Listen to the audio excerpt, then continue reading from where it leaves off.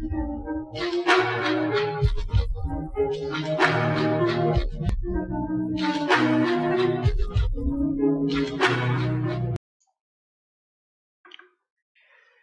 this video we will talk about two important concepts and natural things that we will need and will face in the networking. The first one is, if I have like 3 switches, and in order to maintain full redundancy, and by redundancy what I mean is that this switch 1, this is switch 2, and this one is switch 3. If I wanted to connect them all together, I can do this move, and that should be enough, because this end device can communicate with this one, and this one also. This device using this switch can reach and communicate with this one. So this is a network, all of them are talking together and we have no problem. But the concept of redundancy, is that just in case for any reason this cable went faulty or had a problem, then that's it. Switch number 3 is dead alongside with its devices. No one can reach switch 3, and it can reach anyone and can inform anyone that it has a problem. So as a matter of redundancy, let me grab and extend this cable in here. So by default I will have this topology where we can all talk this way.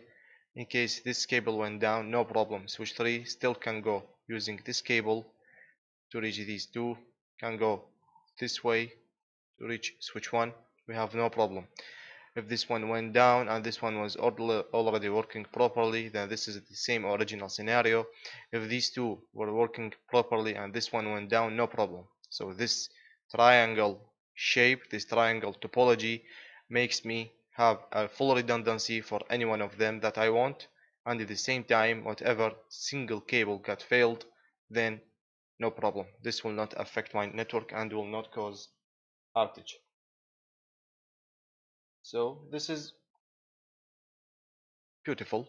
Okay, I have now redundancy, no problem.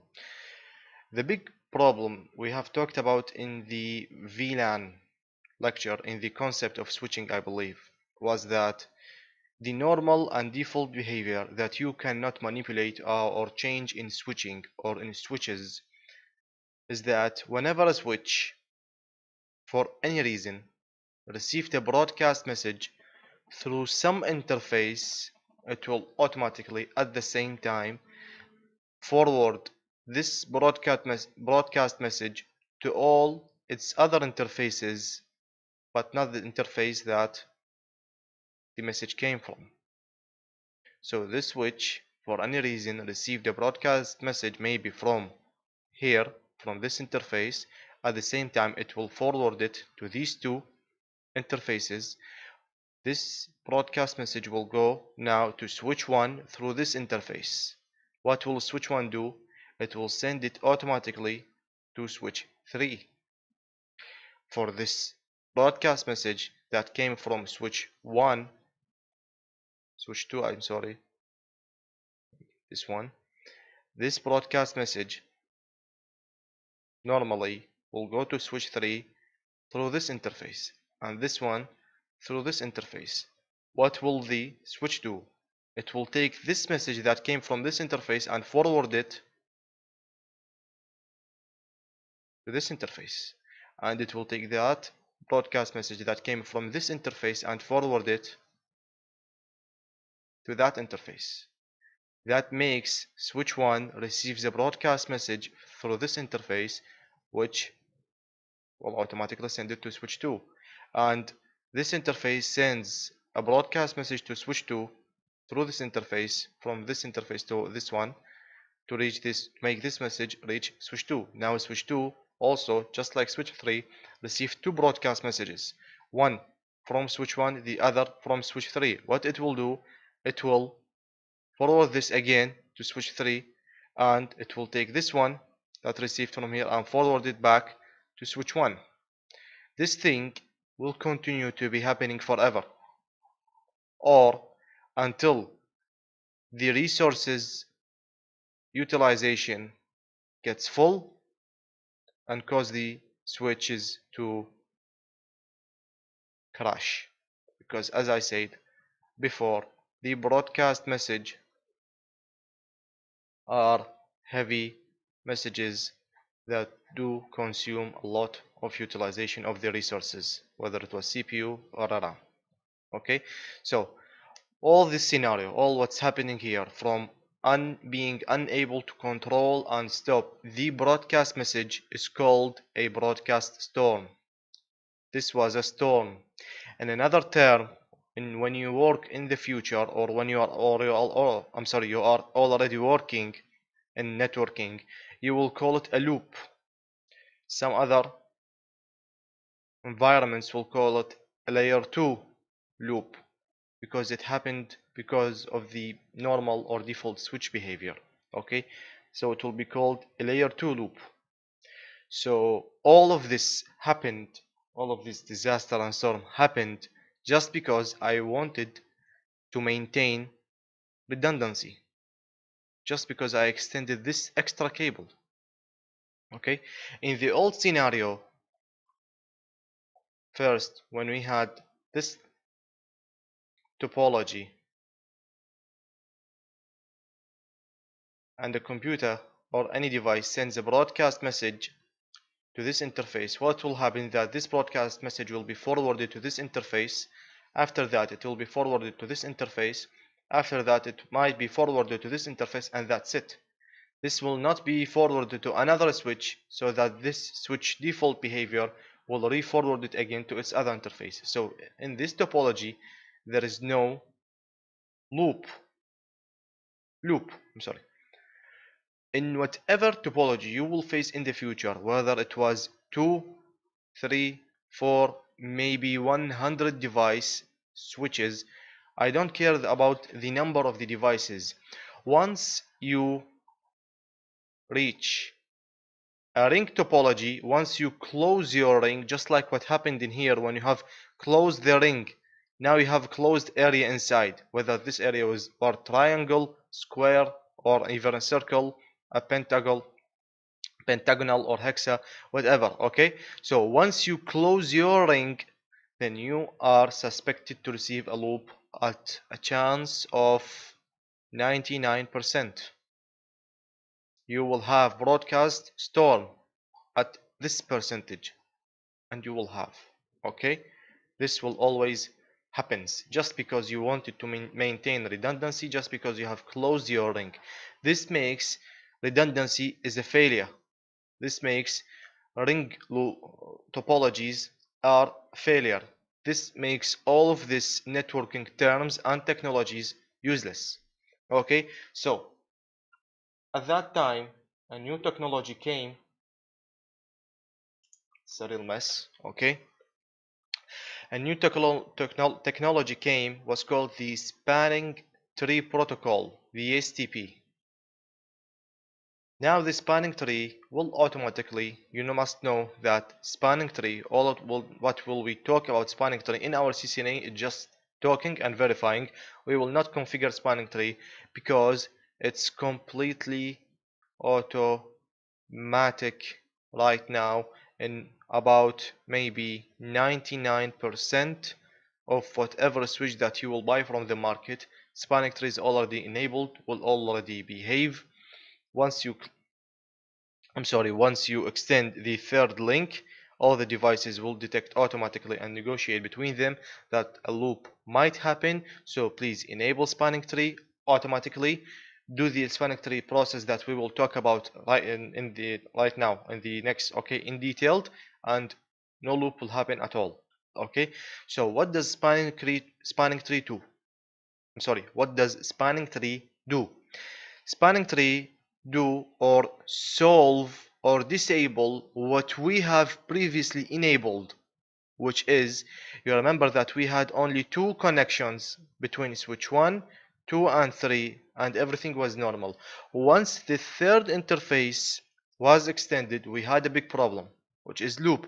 So spanning tree will automatically, what it will do, it will temporarily disable the new, or the third, not the new, the third extended cable. Okay, this will cause us to logically go back to the first topology. This will make us looks this way, behave this way. Okay, physically we do look like we have three cables, three connections. Spanning tree makes our network looks this way and behaves this way. Okay, like this one do not exist. Why? Because it disables one of these two ports, and when one of these two ports is disabled, this is like this cable is useless, this cable is not working, so we have no problem. We have solved the broadcast storm problem. Okay, all of the process of spanning tree is automatic, just like the process of the default VLAN that makes your switch have 24 interface. All of them behave in the same broadcast domain, lies in the same broadcast domain. So whenever you just join a device to your switch, it will operate normally and it will join the network. Okay, so just like VLANs are by default enabled in switches, just like the interfaces of the switches all are up and running and have a power supplied by default when you take the switch out of the box, also spanning tree is by default enabled once you operate a switch out of the box. Okay, you need to do nothing about this. Okay, you can disable it, you can manipulate it, you are not asked, or you mustn't know how to do this as a CCNA engineer, but what we are talking about is, you should know how do the spanning tree behave, and what is the spanning tree process, and how to verify that spanning tree is working, and which one is the ruler in the spanning tree topology. Okay, so in spanning tree, what it will do is that it will disable one of these two interfaces to solve the problem. Okay, what problem? I mean problem. What problem? The problem of this triangle topology. Imagine another type of topologies where I have this switch, this other switch. Okay, I have one fast Ethernet interface which gives me a bandwidth of 100 megabit per second. Okay, for transmission, and I just wanted to extend another one to make this two interfaces, maybe make it have a bandwidth of 200 because 100 is no longer enough. Okay, what will happen if a broadcast message entered from this interface? It will be sent maybe throughout this interface to this switch, and this switch will receive it from this interface, automatically will re-forward it again to this switch through this interface. Once switch 1 receive it through this interface, it will retransmit it and re-forward it, to this interface, to this one, and this will continue to happen forever, and this is also called the broadcast storm or the loop.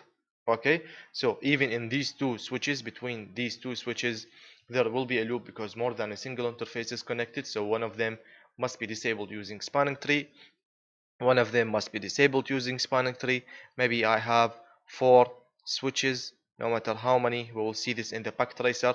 One of them will be disabled for a reason, and we will discuss which reason is that, why this specific interface is being disabled. Okay, so this is the only concept of spanning tree, of why the spanning tree were invented. Okay, we need redundancy. There will be a broadcast message. After the broadcast message, there will be a broadcast storm or a loop. So spanning tree will requires an election to perform. First, election of what? Okay, you want to know, when you enable spanning tree, or it's already enabled by default, which interface will be disabled. Actually, this will not be your concern in spanning tree. Your concern in spanning tree is that which interfaces will stay on and operating. So once I eliminate all the interfaces that I need, the rest interfaces will get disabled, because not just a single interface will be disabled. Why? Let me tell you. What if we had 2 cables extended between each of these? Okay, so 2 cables between switch 1 and 2, two cables between switch 2 and 3, two cables between switch 3 and 4. Okay, and there was a broadcast message forwarded from here to this one, so it will be immediately forwarded back to switch 1 and to switch 3 through these two interfaces, because this is the broadcast behavior. When it reaches this interface through this switch, through this interface, it will be forwarded to these two. When switch 1 receives it, from these two interfaces, it will forward this one to this one to this one, and both of them through these two interfaces. So this is not just a storm, this is a catastrophe.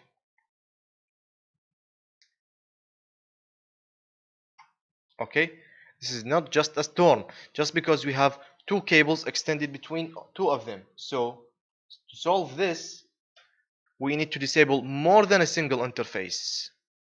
Why not just one single interface? Because maybe this red cable was disabled, but we still have a closed topology. Okay, there is a closed triangle because of these blue cables. So two cables in this state might need to be closed. Okay, when closing these two or disabling these two interfaces, is the problem solved? No, because if you remember the scenario of the two switches having two cables, okay, what happened is that this switch and this switch right now have two cables between them, so there is also a loop in here. So disable this one maybe. Okay, these two switches still have these two cables between them. There is also a broadcast storm might happen in here, so please maybe disable this one. This leads us to 1 2 3 4 disabled ports just because we extended extra cables. Okay, so I have 1 2 3 4 5 6 7 8 9 10 11 12. I have 12 ports. 4 of them are disabled, only 8 left because of spanning tree, because the concept of entirely and completely eliminate the probability of a broadcast storm or layer 2 loop. Okay, so your request, your concern will be to know which ports will stay up, which ports will stay up and running. Okay, so to know that, election must be first performed. Okay, to perform election,